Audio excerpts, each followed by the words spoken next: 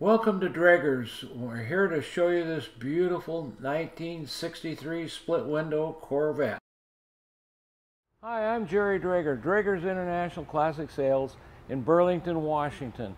And I want to show you this beautiful 1963 split window Corvette. That's why I'm looking at the back to start with, because that's the big feature on these 63 Corvettes, is the split window. And I'm holding a trophy too. You probably wonder why I'm holding a trophy. Well, I took it to Anacortes, Washington, which is about 25 miles west of us here in Burlington. And they had a Corvette show going on. And I took it to the Corvette show, and I came home with a trophy. A 1967 big block Corvette Roadster beat me out. But anyway, it's a trophy winner already. Let's do a walk around on this 63 Corvette. Of course, you can look at the front of this thing, and I want to tell you, you look this car over really close. I didn't find any, you know, like you might see a crack in any of the fiberglass on this car. This car has had a great life. This you got the grills on there and everything. You can see how nice the chrome is on this car. I don't know of any bad spots anywhere in the body on this thing. And it's a great driving car. We'll, Andrew, start it up for us so we can hear it run. Now that hasn't been started since yesterday. I think the first time we've started it today. Pop the hood. So I can touch these exhaust manifolds right now, because they're still cold. So you can see it's got the correct air cleaner on here, and all just really nice and clean. They've taken the fan off and put a cruise fan on here, and I think this is a little bigger radiator. Might even be aluminum radiator in there, so it's got more cooling. I bought this car out of Florida, so it's a hot weather car. It's got power booster, single master cylinder on it, just like the way it came and everything. It's got the guards on here like it's supposed to be, the covers for the distributor, and you got the plug covers down below on both sides there. I mean, you just look how nice and clean this is underneath here. It's a beautiful car, and it's a split window too. So I always like to shut those. It's down there. Back it up just a little bit. Does not have power steering. And people are adding power steering on these now that are like electric and stuff. Let's see the headlights operate.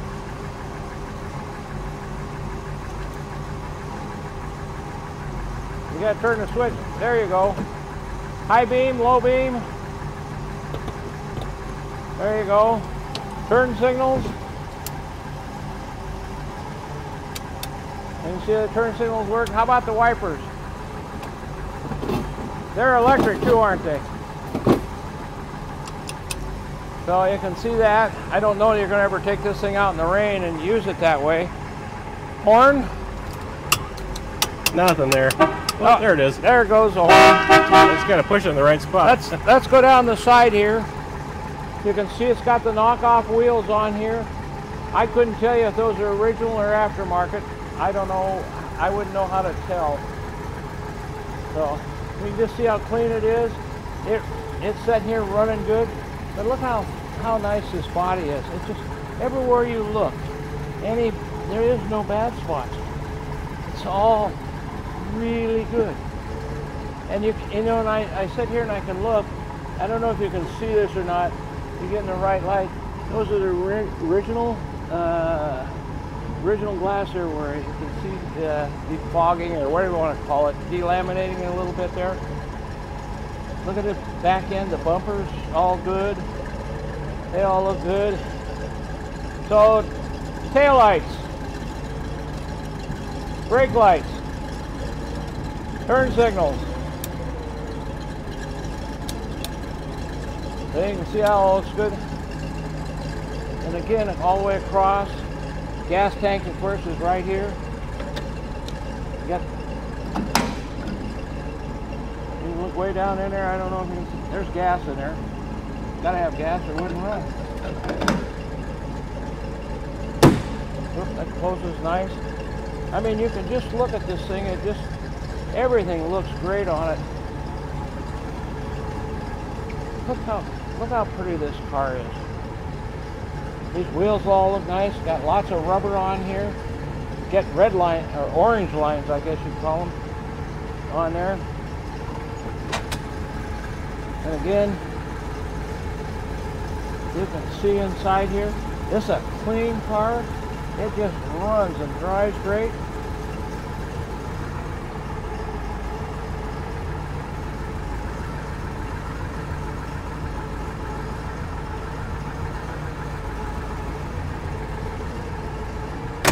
No, I didn't close it quite hard enough.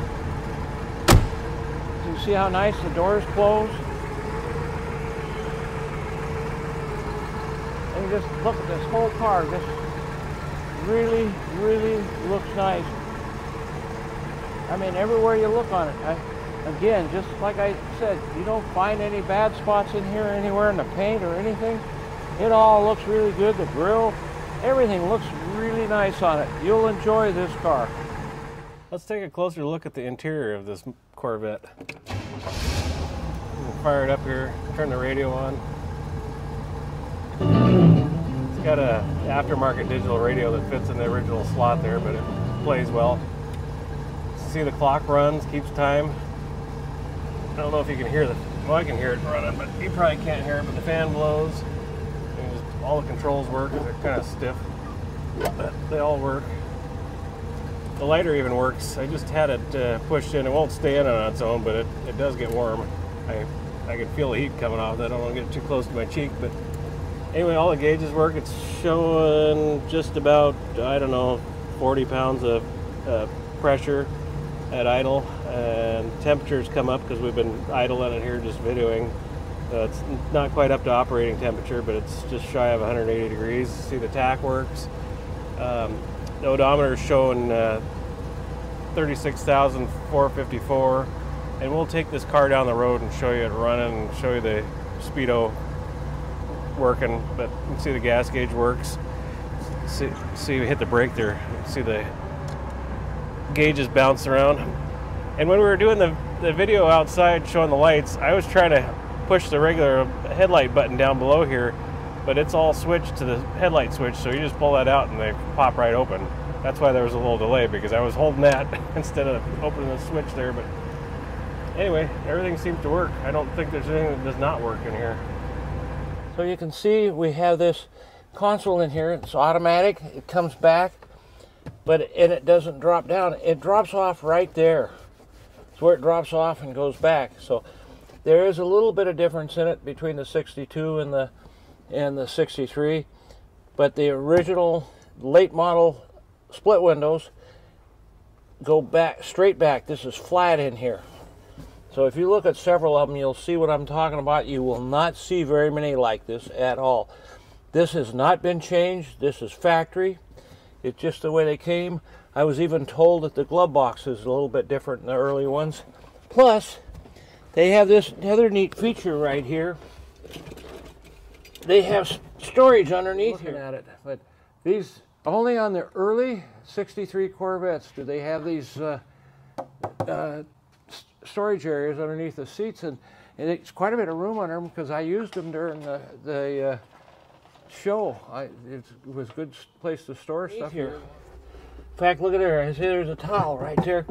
Anyway, there's a storage box built into the frame, and if we look at the underside video of this car, you will see these boxes built in. There's a VIN tag underneath the dash. Get a close-up of that. That's the front of the block with the date stamp and the serial number of the car stamped on the block. So it's the correct block. It matches the VIN on the body, so it's the correct engine. We're going to go underneath the '63 split window Corvette for you to take a look at it. And it's just like the rest of the car. It's in really good condition. We've looked it over. I wouldn't say it's painted correctly, and I'm not an expert on Corvettes. I've had a lot of Corvettes over the years, but I've never been into judging them or anything like that. I always mainly look for condition and how nice they are. And this one is a very nice car. Everything looks really good on it. I mean, you can look up in here underneath the fenders and all the fiberglass in there, and up in here. Oop, can't hit the tire like that. I mean, you can look everywhere you want to look on this thing. It looks good. You can see all the brakes on there, the U-joints. Leo could probably clean on those a little bit. He'd make those look better, but we're not probably going to do that. They're just fine.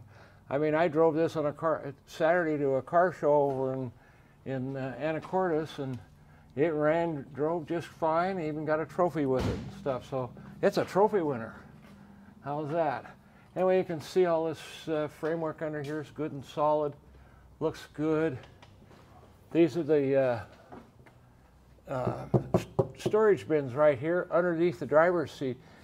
We're already here. That's how close you are to the back wheels on this thing. You're looking at it. But these, only on the early 63 Corvettes do they have these storage areas underneath the seats, and it's quite a bit of room on them because I used them during the show.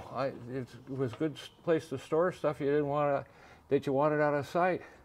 You can see the rockers, all the frame underneath there is all good and solid. You can see the fiberglass is good and solid. Exhaust system looks in really great shape. It all looks good. You can just see all this stuff in here. We have not serviced or safety checked this yet, and we're going to find out why this is not hooked up, but we'll get that working too. I think we'll try to get that working. And you can see this is all painted up, the engine.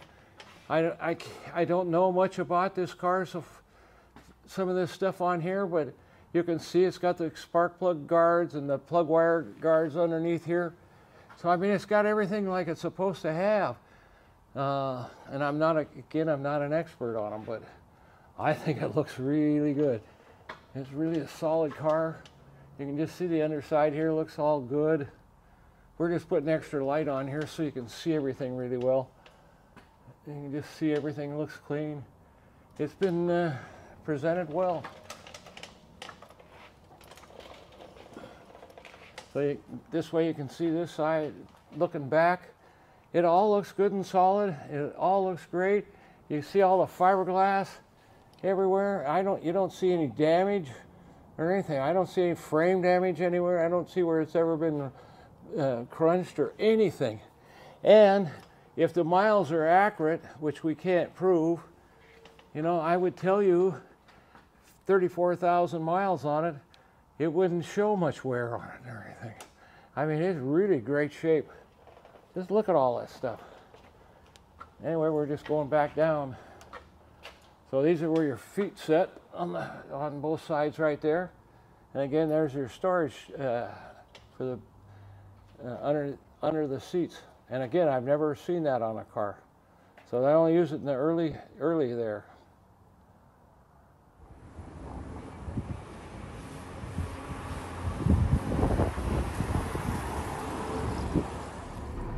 We're going to take this Corvette out on the freeway for you. I want to show you these windows here. I tried to crank them down when they were filming on the outside, but these all crank open nice. Wing windows work good. I'm going to close them though, so there's not a lot of road noise. Anyway, this is a really enjoyable Corvette. Steers easy, runs well. It's nice having the automatic transmission. Just don't even have to think about it. Just get in it and go.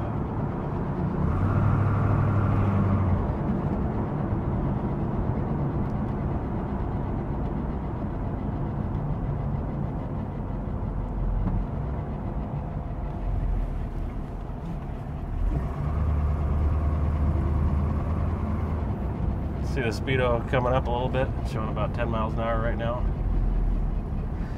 We'll try to get it up to 70 on the freeway here on I-5. First, we're going to go on Highway 99 that runs parallel to I-5. Go down to Coupe Road just north of us, and then head south on I-5. Go from one exit to the next. This is a strong running car.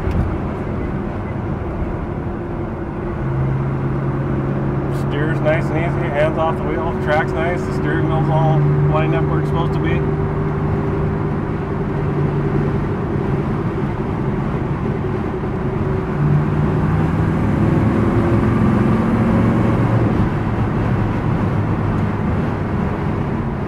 Power brakes feel nice, barely have to touch the pedal to slow down.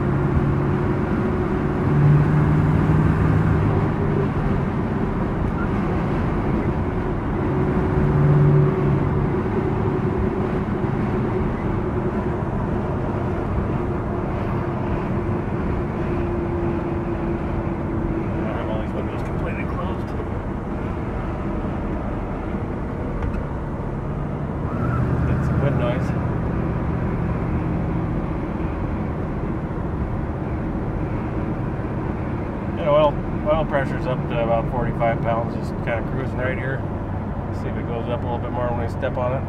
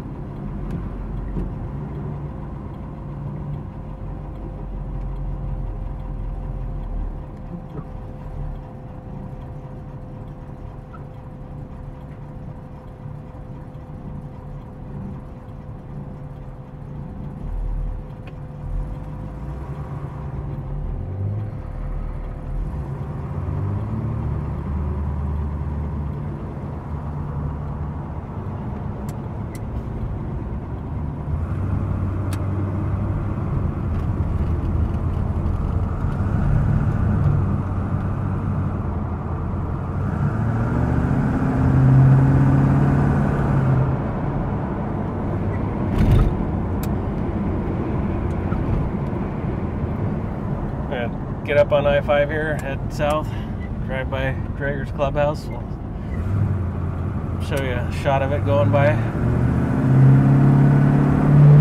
Yeah, this thing's a lot of fun.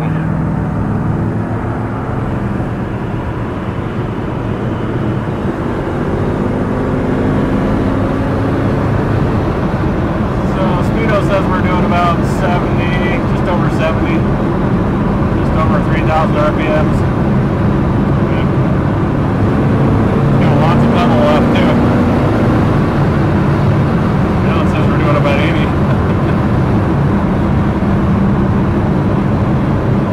I like to check the speed with my GPS, but I don't have that ability right now. I'm sure it's pretty accurate because we're not catching up to anybody else. I don't want to get a ticket though. See if I can catch up to traffic. I wouldn't doubt it if I'm doing 90 right now because I caught up to them pretty quick. Under 70 again. So it runs well, drives well, and the temperature has not come up even to 180. I could hear the cruise fan running right when we left the shop, so it's keeping it nice and cool. Doing 60 right now, so step on a little bit. And this is our exit.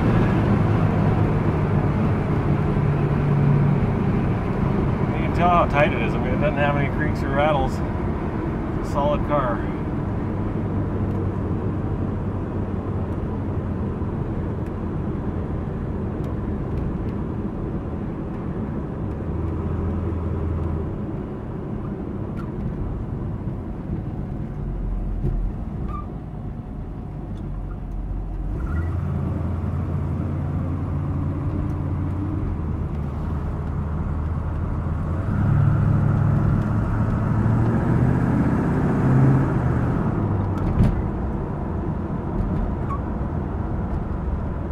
Saying there's no squeaks and rattles, but I think that's my seat making that noise when I'm bouncing around.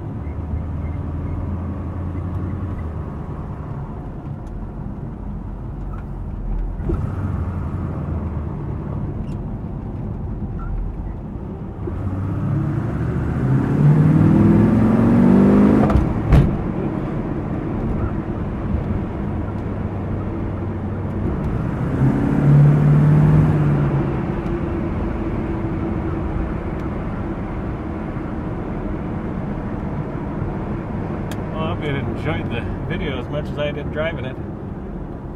I think this is the first time I've driven this car. That's a great car.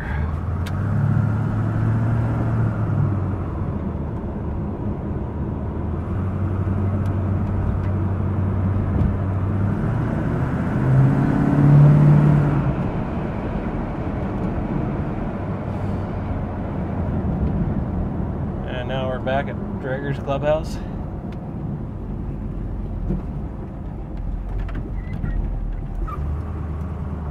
Nothing too exciting to show you. We've got a Model A and a 55 GMC pickup sitting outside, but should have more cars out. So nice out today.